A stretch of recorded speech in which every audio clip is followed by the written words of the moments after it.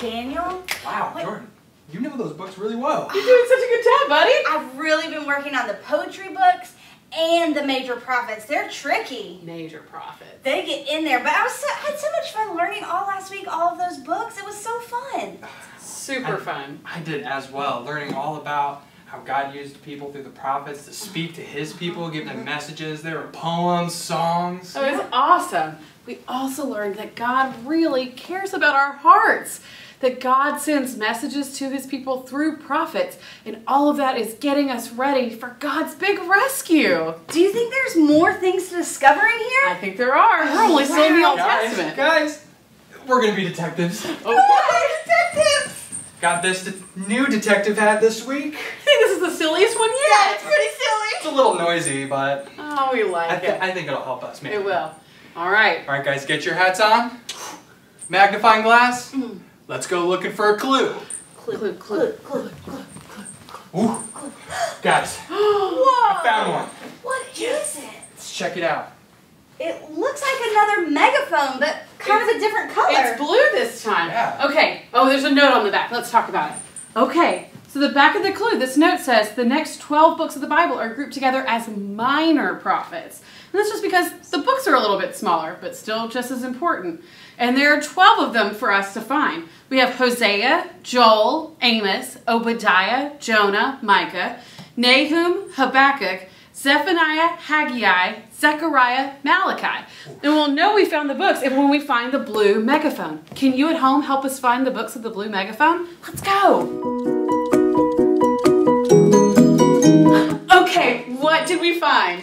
I found Hosea, Joel, Amos, and Obadiah. Awesome. I found Jonah, Micah, Nahum, and Habakkuk. Oh my goodness, and I found Zephaniah, Haggai, Zechariah, and Malachi. That's a lot.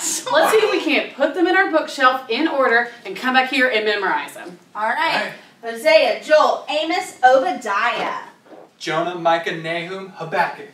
And Zephaniah, Haggai, Zechariah, Malachi. Okay, who remembers clap, clap, lap?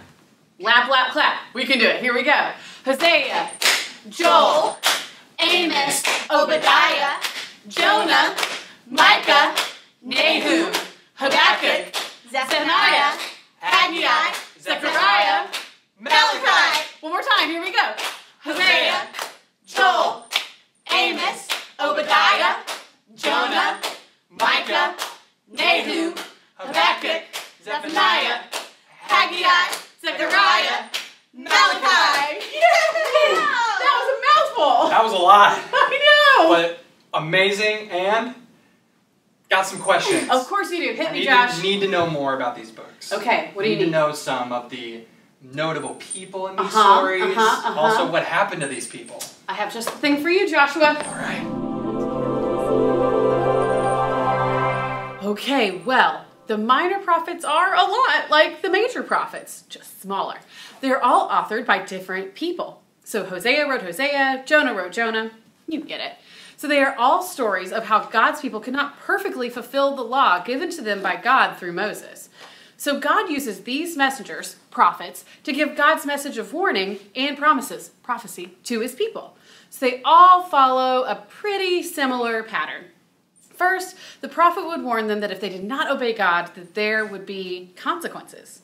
Then second, the prophet would then describe the sin of God's people.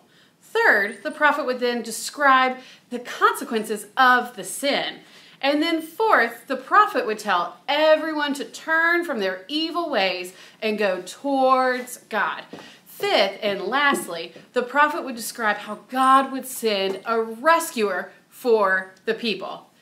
All right, so while all of the minor prophets were all equally important, the most famous minor prophet was Jonah. You guys probably know this one. Jonah was told to go to Nineveh and to tell the people about God. But he didn't listen to God, and he went the opposite direction, and then got in a bad storm, tossed overboard, swallowed by a giant fish for 3 days. Yuck. And then said, okay, God, I'll be your messenger in Nineveh. And then the fish had to barf him up. Double yuck.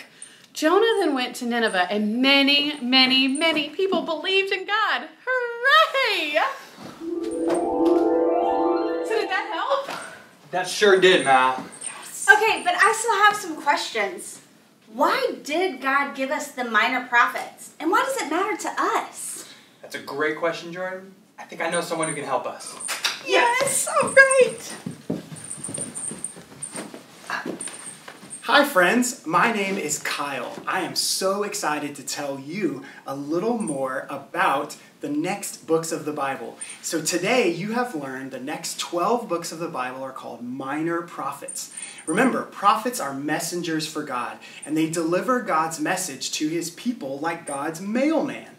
These books are the prophets' messages and stories. They are called minor prophets because they are shorter in length than the major prophets. But they may be minor in length, but they're major in God's truths. The minor prophets are important to us because they tell us about God's holy nature and our need for a rescuer. God's people were sinful and broke the promises they made with God through Moses. The minor prophets remind us that God is just and fair. They help us to see the consequences of our sin, but God is also a forgiving God, and he's given us a rescue plan, Jesus. Jordan, your question is so important. Why does God want us to have these minor prophet books? Why do we need them? God is always calling his people back to himself. No matter how far we stray, he wants us close to him. And the minor prophets give us warnings and hope, and they show us what happens without God, and they show us a way back to him. Oh, wow! Thank you so much for teaching us about the minor prophets. Let's meet back here and learn more about God's word. Hosea, Joel, Amos, Obadiah, Jonah. Hi friends, it's Jordan. Oh, wasn't that so fun? We have a few fun other ways that you guys can think, talk, play, and pray about the books of the Bible. Get your grown-up and look at your user guide, and you can play Order with your books of the Bible cards, answer discussion questions, and pray together. Keep watching this video to learn a brand new hymn. And be sure to check out our Spotify playlist for songs and even a rap all about the books of the Bible. Our brains are like sponges. They can learn anything through a song. Once you've memorized a new book, make sure you mark it on the Books of the Bible sticker chart with that star sticker. And we will see you next week. Bye, guys!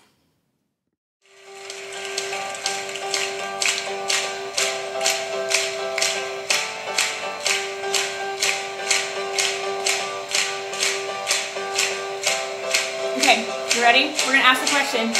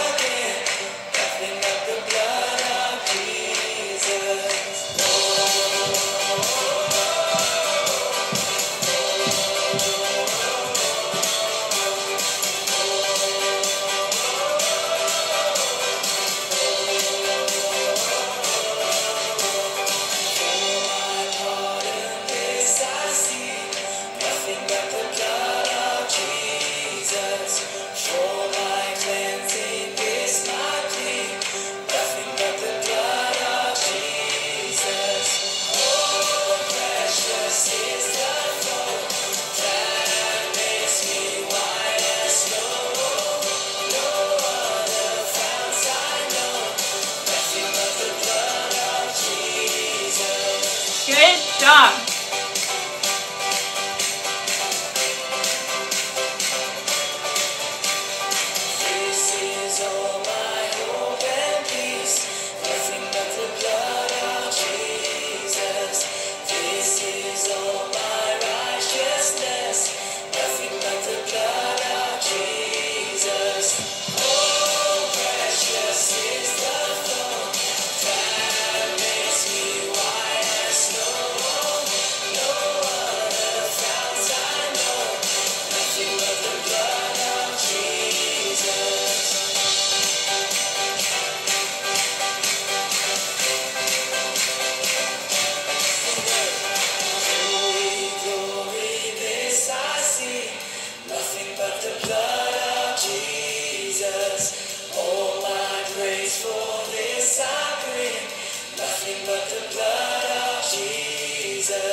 This part's fun. We're going to make a big O all the way from the bottom, and then we're going to make it all the way to the top.